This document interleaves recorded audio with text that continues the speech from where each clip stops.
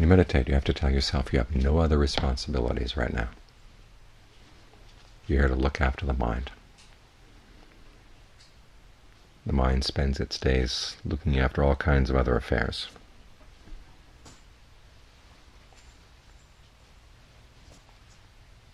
Your affairs, other people's affairs.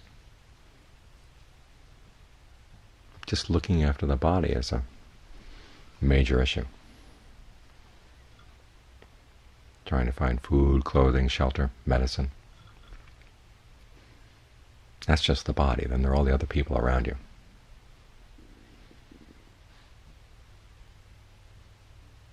So the mind ends up spending its days running around. It's like living in a house with lots of leaks in all the roofs of the house. And you're running around with pails to catch the water leaking in.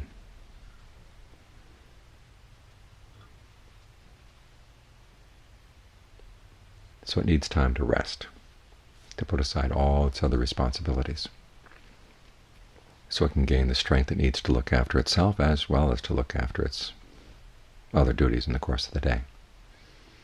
But for right now, you put aside those other duties. You're just here to look after the mind. And the mind, like the body, has its food. And there are ways of exercising it to making it strong. That's why we meditate. Meditation is good food for the mind. It spends the day usually eating junk food. So it's time to give it some good food. Focus on the breath.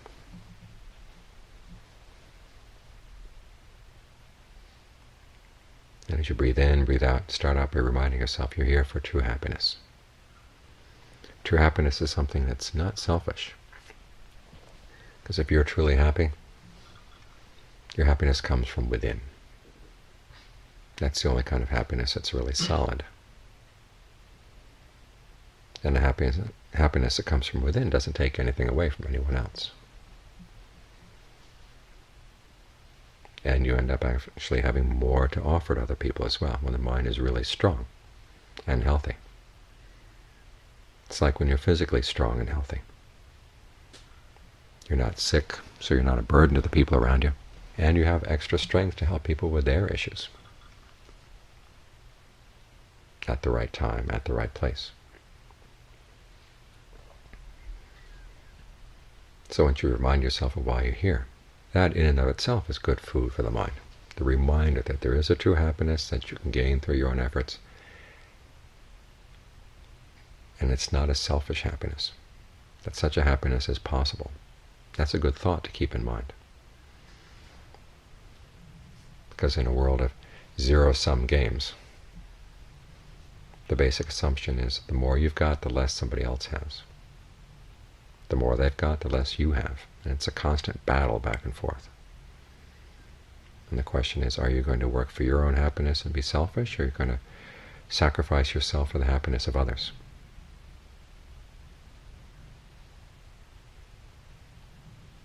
But here you don't have to think in those either-or terms.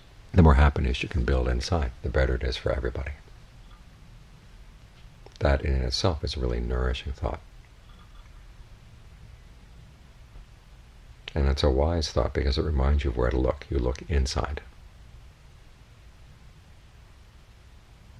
So try to focus more attention now on the breath. Notice how it feels when it comes in, how it feels when it goes out.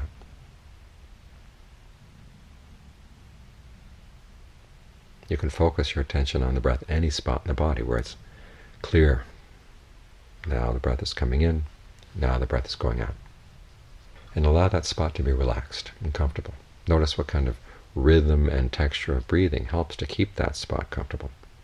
All the way through the in-breath, all the way through the out. So you're not pulling it in or pushing it out or squeezing it out. When you find yourself squeezing out the breath energy in the body, stop. Let the breath come back in again. When it starts feeling strained from having too much breath, then let it go out. And experiment to see what the right rhythm and texture of breath is. And it'll change over time as the body relaxes and the mind begins to settle in. The needs of the body will change. So try to keep on top of that as well. You have to be constantly alert.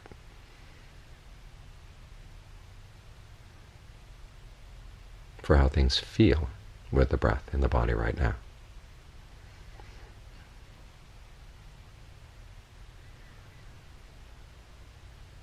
And then ask yourself, what kind of sensation of breathing would you like right now? What would feel really gratifying? What would satisfy the body?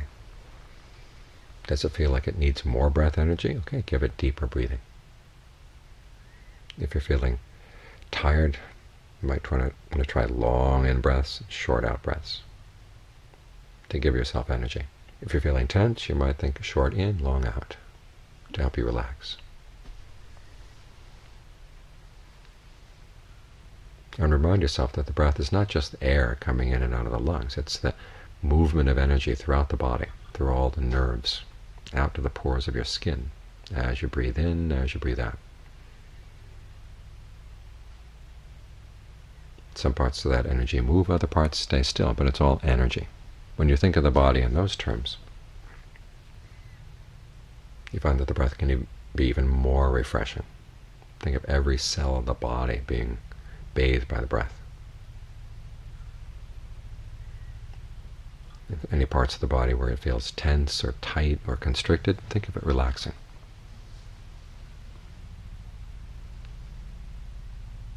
So there's no blockage of the energy anywhere in the body, all the way up to the tips of your fingers, all the way up to your toes.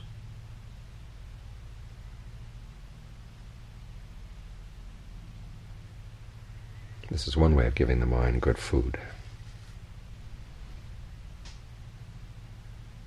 A sense of pleasure or well-being that comes inside. It doesn't have to depend on things outside at all. This is just the beginning of the path of meditation.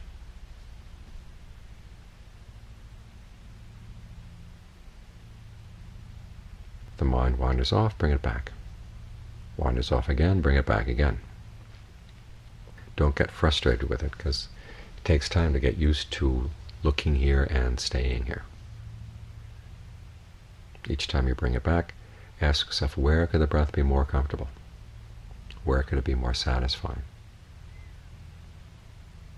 Learn how to read the needs of the body, read the needs of the mind in terms of the energy flow. That's happening right now.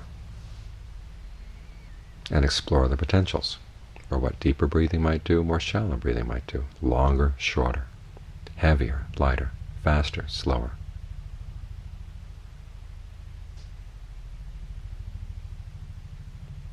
When you breathe in, think of the breath energy coming in from all directions. That helps to clear away any blockages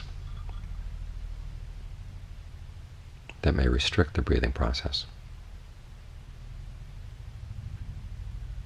And one help with this is to keep reminding yourself to keep your hands totally relaxed, keep your feet totally relaxed. As they're relaxed, it helps relax other parts of the body as well.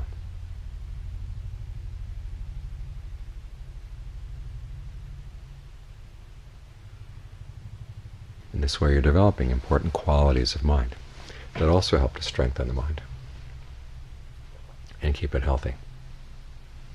The first is conviction, that if you want to be happy in life, it's going to come from your own actions.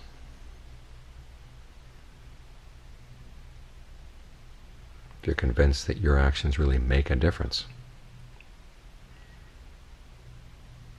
that's got you on the right path right there. If you think your actions make no difference, that things are already set in the stars, or everything is just totally random, that weakens your resolve to really do something about it. Or if you think everything is determined by past karma, that gets in the way as well. Your present karma, i.e. what you're doing right now, makes a huge difference in how you experience the world. And it turns out that's the karma that really matters. And that's the karma that's totally under your control, the kind of karma you can observe. What happened in the past, you may have some memories, but exactly what action in the past connects with what you're experiencing right now. Sometimes that's hard to trace. But when you're focusing on the breath like this, you can see intention, i.e. karma, in action. The way you intend to deal with the breath, the way you intend to treat the feelings of fullness that may arise, allowing them to stay. That's present karma. And it does make a difference in how it feels to sit here. It makes a difference in how you carry the body throughout the day and how you feel about the body. When there's a sense of well-being in the body that comes from the way you breathe, you'll find that you're a lot more skillful also in the way you interact with other people. You're less desperate for their approval, less desperate for quick fixes of pleasure.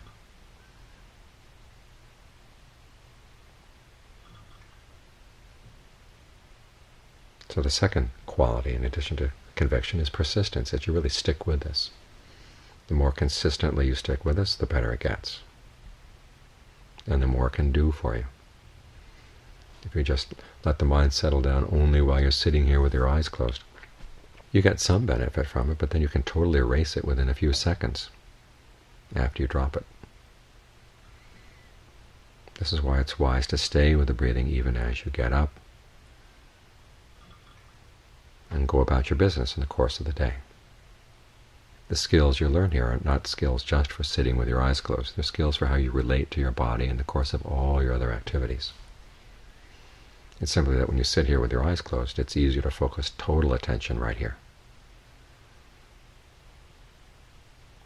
But then you want to be able to keep that intention, keep that attention focused inside the body all the time.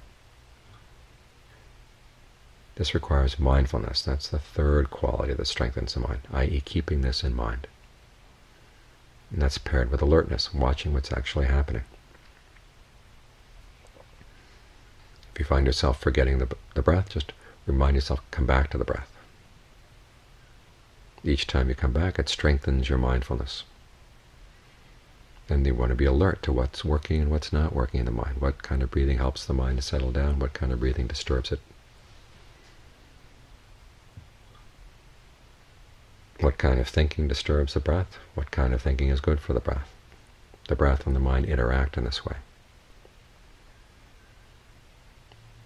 As you keep these issues in mind, you begin to develop the two other qualities that also strengthen the mind. There's concentration, the ability to stay with the breath consistently, with this sense of ease and fullness of body. And discernment, as you begin to see cause and effect, exactly what you do that creates unnecessary stress and what you can do to stop that.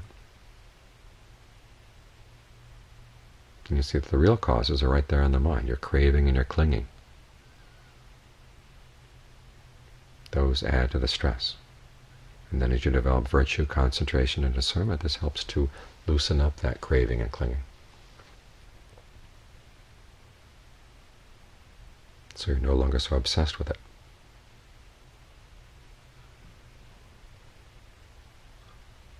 In this way the mind gets stronger and stronger because it's placing fewer burdens on itself. It's as if we spent the day carrying huge piles of garbage on our shoulders. And when other people ask us for help, we say, "No, I'm sorry, I've got all this garbage I've got to carry around." Or if you find yourself with sudden new duties, there's too much garbage on your shoulders, you can't take on those other duties. Which means, of course, that all that garbage is limiting you and your good things you can do for other people and the good things that you can do for yourself. So it's in your interest to let go of it, as much of that garbage as you can. Put it down. And how do you know it's garbage? Well, you have to look and watch. See what thoughts you're carrying around that are limiting you, that are sapping your strength, and learn how to question them.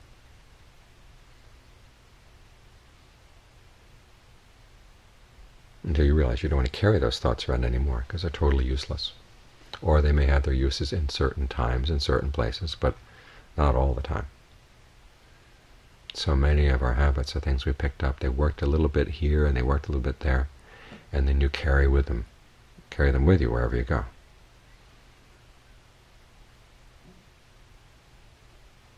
There's a story of the old woman in Thailand. They say she found that she needed some straw one day. So that from that point on, for the rest of her life, she always carried a big bundle of straw around on her back, in case she might need it again. Kept her bent down, kept her from being able to carry other better things around with her.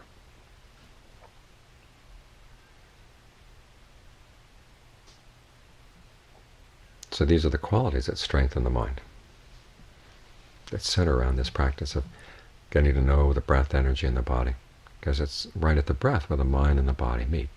And when they meet in a comfortable, mutually reinforcing way, they strengthen each other through conviction and persistence, mindfulness, concentration, discernment.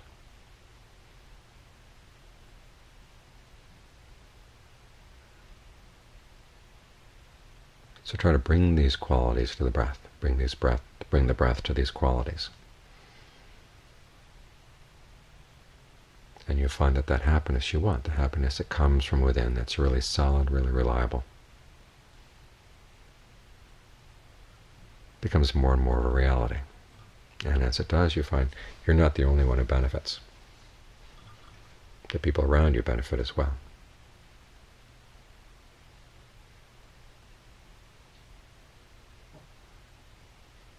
The same as when the body is healthy. You're not a burden on others, and you actually have extra strength to help other people with their tasks too.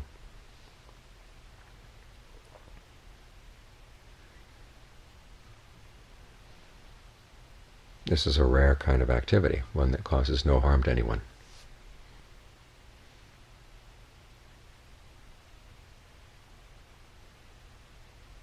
So try to devote as much time and energy to it as you can.